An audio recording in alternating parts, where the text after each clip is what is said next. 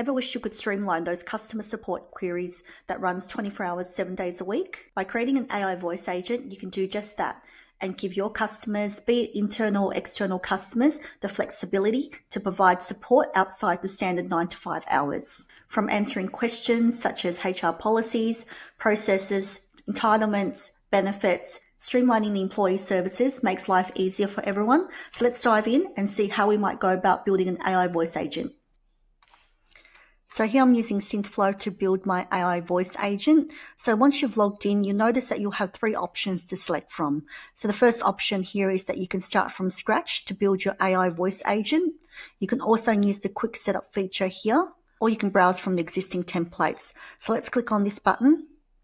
And here you can see Synthflow has already created a number of templates depending upon the industry that you work in, as well as the type of agent, be it inbound or outbound agent.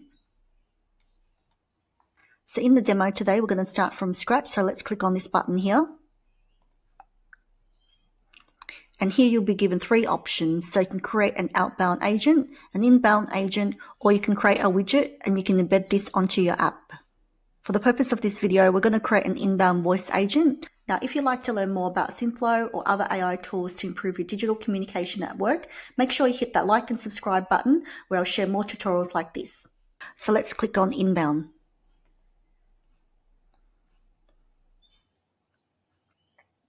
So the first thing you need to do is name your agent. So in this example, we're just going to name it HR Assist.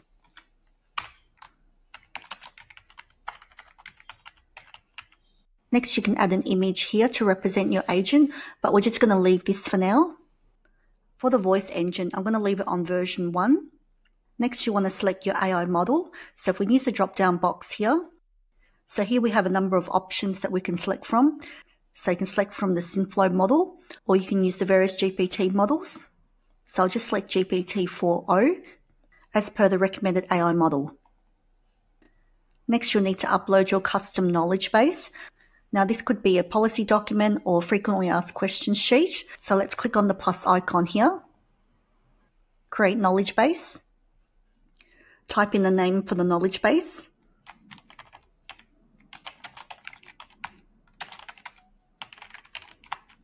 So here I've just typed in annual leave resources.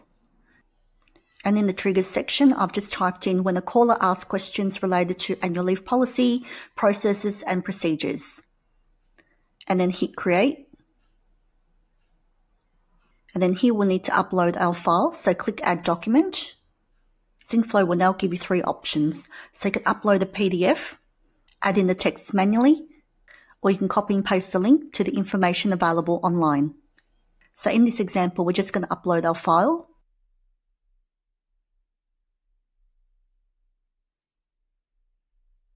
Select upload. And here you can see that we've uploaded our file for the AI agent to use when the caller is asking questions relating to the leave policy. And now back in the setup under configuration, click on the plus icon, select the document and hit save. And here you can see that we've attached the knowledge base to the HR Assist AI voice agent. From here, you can add in custom words. So if there's specific business terms that you want the AI voice agent to say, you can add that here. Or you can add in specific words where you want the AI agent to avoid saying out loud. Here you can add in your custom greeting. So here I've just typed in a simple greetings message. So I've just typed in, hi, you've called HR Assist. How may I assist you today? Next, you'll need to add in your system prompts here. Now you can have a look at the prompt guidelines, use a template, or ask Copilot to create a template. But if we click on this edit button here, so here you can see that Synthflow has provided some information in terms of what information you need to include as part of the system prompts. So you need to add in some information about the agent, such as the persona, roles and responsibilities, information about the company, script instructions, additional instructions about how to handle specific actions, which we'll run through in the demo shortly, as well as any important rules for the AI agent to follow. Now, as I've already created my prompts earlier, I'll just copy and paste the details here. And hit save. Next, we're going to have a look at the actions. So here there are a number of options to select from depending upon your use case. So here you can customize your agent. So the first one here is that you can send an SMS after the call. You can schedule a meeting or appointment if this applies to your use case. You can transfer a call to a human. You can extract the information from the call, or you can create custom actions during the call by integrating this with various platforms. In this video, we're going to be looking at the call transfer function within Synthflow. This is a great feature within the Synthflow platform that allows you to transfer those curly questions to a human agent. So you might set up an AI voice agent to handle frequently asked questions or basic level 1 inquiries such as policy, benefits, as well as entitlements. For level 2 inquiries or more complex inquiries that requires further investigation or discussion, you might have the AI voice agent transfer the call to a human.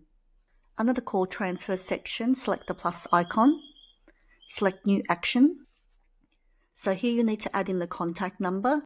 The default here would be United States, but if you need to change the country code, select the drop-down box here and select the country code. Now, as I'm based in Australia, I'll just locate Australia here and now type in the phone number. Now, in this example, I'm just going to type in my mobile number. And then once you've entered the phone number that you want the AI to call, select validate. And then here Synthflow will validate the contact details. And next you want to add in your prompt and let the AI agent know when you want the transfer to take place. So in this example, I've just typed in when the caller requests that they want to talk to a human, or when the caller wants to talk to someone like a manager or a human resource manager or an advisor. You can also select the background music for when the call is on hold while waiting for the call to be transferred over to a human by using the toggle button here. And then adding the music here. So we'll just toggle this off for now. Under the advanced section, now if you want the call to go through to an extension number, you can fill in the details here. However, as I'm setting this up to go to a mobile, we'll just skip this section. Now next, under the warm transfer section, you can select the voicemail detection option here, either by selecting ML-based or time-based. If you select the ML-based voice detection, this just ensures that the assistant avoids transferring the calls to a voicemail. And then next you'll need to change the language code. So in this example, I'm just going to use the drop-down box here and select Australian. You can also add a script here for when you want the AI voice agent to say before transferring the call. At the moment, the voice agent will say, "You have a lead, connecting you shortly." So if you want to change this to a different message, you can simply type in your text here. So it might say something like, "Hello, it's AI Judy calling from HR Assist. You have a caller who needs some further assistance. I'll be connecting your call shortly. Please stand by and I'll connect you." You can also add availability here, so the calls are not made to the human around the clock. So under human availability, let's just toggle this on. And here you can set the days and times for when the human agent will be available to answer the calls. And if you need to, you can select the time zone, as well as include a message for when the human is not available. So the call out here is at the time of recording this video. In order to use the warm call transfer feature, you do need to use the voice engine version number 2 in order to utilize this feature. And then once you're done, hit save. And now back under the Actions tab under Call Transfer, click on Add. And now select the mobile number that you want to add to your AI agent. And here you can see that we've now added our call transfer to our AI agent. Next, we're going to do a quick test. So for the demo, I've already created a test phone number here. And let's dial my mobile and test out the agent. So here you can see that the AI agent is calling my mobile. Hi, you have called HR Assist. How may I assist you today? Oh, hi there. I'm just calling about the annual leave policy. Sure thing. What would you like to know about the annual leave policy? So I've got 10 weeks of leave available. I was just wanting to see if I can cash out my leave. Yes, you can cash out your annual leave if you have more than 8 weeks available. You'll need to get approval from your manager first and then submit the request through the HR system. Would you like any help with that process? So once my manager has approved my leave, and then I submit it, how long will it take for it to be approved? Once you've submitted your leave request, managers typically review it within 2 business days. If you have any more questions or need further assistance, feel free to ask. Sure. Can I speak to a human agent, please? Let me transfer you to a human. Please hold on. I'm transferring you now. Goodbye. As you can see, the AI voice agent will completely change the customer service landscape within the next couple of years. Now, I did notice that the AI agent didn't necessarily follow the script that we provided when it transferred the call. However, we can change this in the prompt section like we did earlier. Now, one of the other great features within Synthflow is that you can download the recording as well as the transcript to listen to any of the calls.